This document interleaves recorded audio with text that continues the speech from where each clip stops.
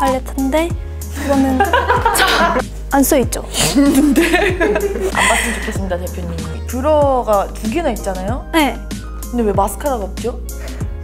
저 마스카라 안 해요. 어이없죠? 안녕하세요. 저는 하니 혹은 안희연입니다. 임나영입니다. 반갑습니다. 오늘 퍼스트룩이랑 나영이랑 저랑 이렇게 화보를 찍었는데 굉장히 즐거웠어요. 나영이랑 좀 케미가 좋았던 것 같아요. 색다른 컨셉을 많이 찍었는데 2명과 이렇게 찍어보는 게 저도 처음이어가지고 어색할 줄 알았는데 되게 이쁘게 나와가지고 너무 만족스럽습니다. 제 파우치를 갖고 왔는데 쿠션이 있고 그다음에 아이브로우, 리퀴드 블러셔, 컬러 립밤을 자주 사용합니다. 그래서 이렇게 들고 다녀요. 좀 자신감 있는 컬러는 있어요. 코랄. 저도 좋아해요. 여기 코랄 올린 거 아니야? 코랄이랑 알아보셨어. 그다음에 좀 말린 장미? 맞아, 언니랑 잘 어울려요. 이거는 스케줄용, 이거는 일상생활용이에요. 평소에 선크림이나 선쿠션 위주로 바르는데 이렇게 자외선 차단 위주로 되어 있고 커버력은 부족한데 전 이런 게 좋더라고요. 사실 마스크 쓰고 다니고 해가지고 화장을 그리고 촬영 이외에는 좀 쉬고 싶은 마음이 들어서 맞아. 덜 하기도 하죠. 웬만하면 화장을 잘 안 하는 것 같아요. 맞아요. 항상.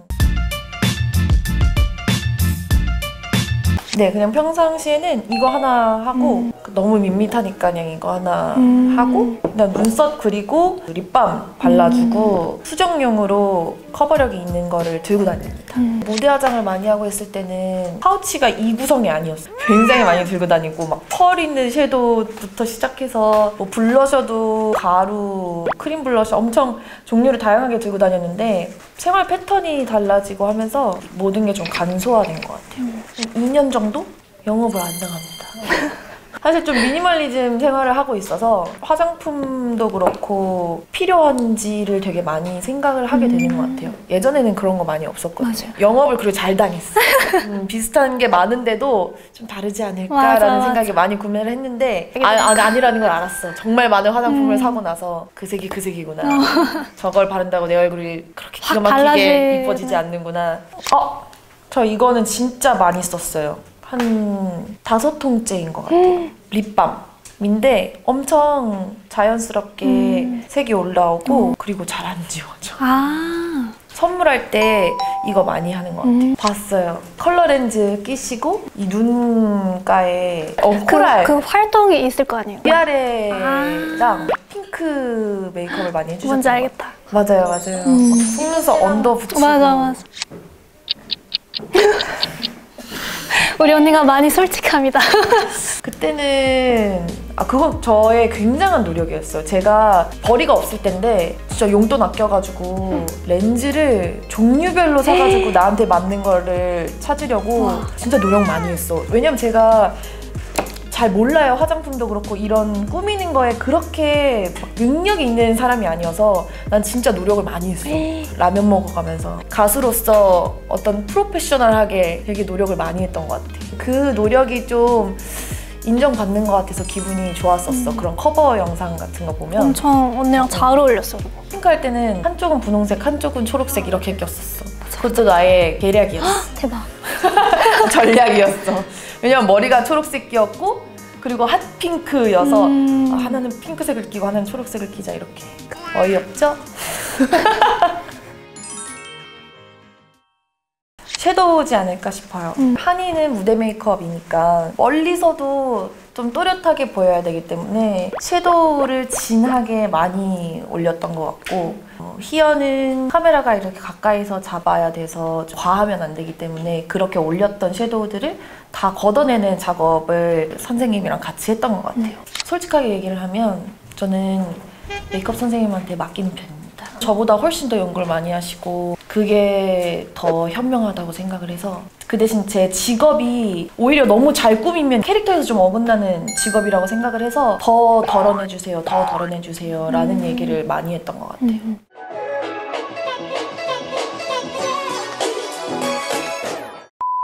그러니까 제가 평소에는 이렇게 많이 안 들고 다니는데 솔직히 전날에 엄청 그냥 집에 있는 거 막 들고 오긴 했거든요.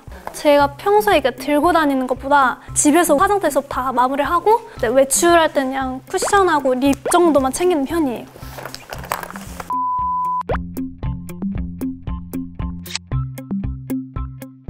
근데 하긴 엄청 많이 한 건데도 그렇게 그래서 저희가 같은 소속사이지 않을까. 안 봤으면 좋겠습니다, 대표님. 저는 나영이 볼 때마다 좀 저렇게 코가 예쁘게 생겼어. 코. 라는 생각을 진짜 많이 했어요. 저는 한이 언니 입술, 제가 플립을 바르는 것보다 그라도 바르고 좀 작아가지고 입술이 되게 예쁜 것 같습니다.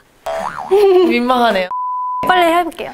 저는 우선 쿠션. 제가 좀 건조한 편이어서 앰플이 좀 들어간 촉촉한 타입의 쿠션입니다. 생얼로 나갔다가 지인분들 만난 적이 몇 번 있어가지고 안 되겠다.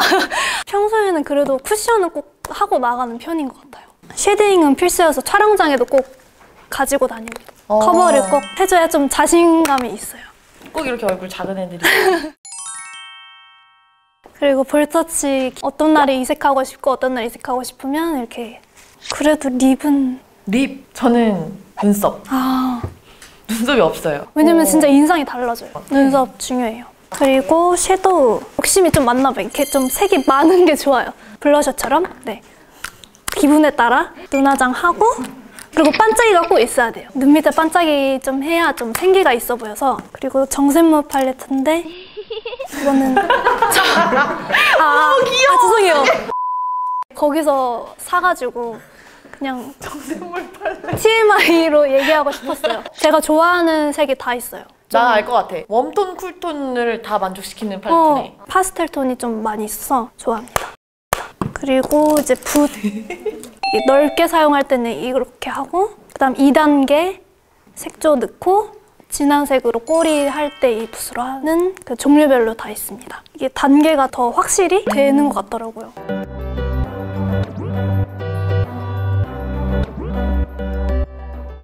저는 전혀 없었고요. 평소에는 이거 안 갖고 다니고 오늘 이거 한다고 해서 갖고 왔대요. 외출하기 전에는 꼭 화장대에서 다 하고 필요한 것만 이제 들고 다녀요. 아이라이너가 이건가? 아니에요. 저 아이라인 안 해요. 진짜? 특이하다. 그래? 아이라인을 하면은 인상이 제가 세지더라고요. 그러니까 평소에는 좀 내추럴하게 하고 싶어서 다 그냥 섀도우로만 눈화장을 합니다. 음영만 주는 걸 좋아해가지고 제가 쌍꺼풀이 얇아서 더 그리면은 더 막 답답해 보이고 이래가지고 제가 특이점을 발견했어요. 뭐요? 이 뷰러가 2개나 있잖아요? 네. 근데 왜 마스카라가 없죠? 저 마스카라 안 해요. 뷰러만 해요? 네. 또 마스카라 하면 또 진해 보이는 거예요. 눈이 진해지는 걸 싫어하는 거예요? 네. 이거 하고 끝에가 안 올라갔을 때 이렇게 끝에만 하는 뷰러입니다.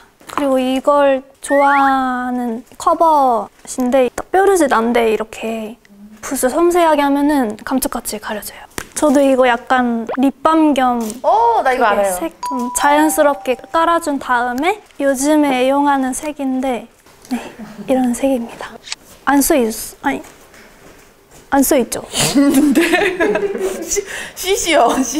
모르겠어요. 약간 이런 색이에요. 알아서 보세요. 너무 귀여워. 자연스럽고 그 립 색깔도 좀 빨리 실증나는 편인가 봐요. 이거랑 달라요. 그냥 한번 보세요. 약간 그냥 한번 보세요. 강요하네요? 보세요. 약간 자연스럽다고 해야 되나? 잘 어울린다. 저는 건조하다 싶으면 꼭 마스크팩 꼭 하고 촬영이 많았다 싶으면은 그 홈케어 고주파 마사지 막 하는 게 있어요. 저는 어제 수면팩 하고 잤어요. 너무 건조해가지고. 바비브랑 아까 언니가 오늘 쓰신 전 정샘문 팔레트. 색깔이 다양하게 들어있어서. 네. 저 조금 달아져 있는 이 색. 이거 진짜 많이 썼다. 은은한. 처음이에요. 저 처음이에요. 근데 언니가 메고 다니는 가방이 엄청 많이 들어있어서 더 많을 줄 알았는데 생각보다 많이 없어서 역시 필요한 것만 들고 다니구나 라고 알았어요. 오늘 너무너무 즐겁게 촬영을 했는데 기대 많이 해주시고 또 많이 사랑해주셨으면 좋겠어요. 감사합니다. 감사합니다. 이거 잘라야 되는데, 언니가 직접 깎으러 가야 되는데. 깎아요. 아니 이거 부탁해야 돼. 아. 그래서 이거 샤프닝 서비스 이거 붙여져 있잖아. 아.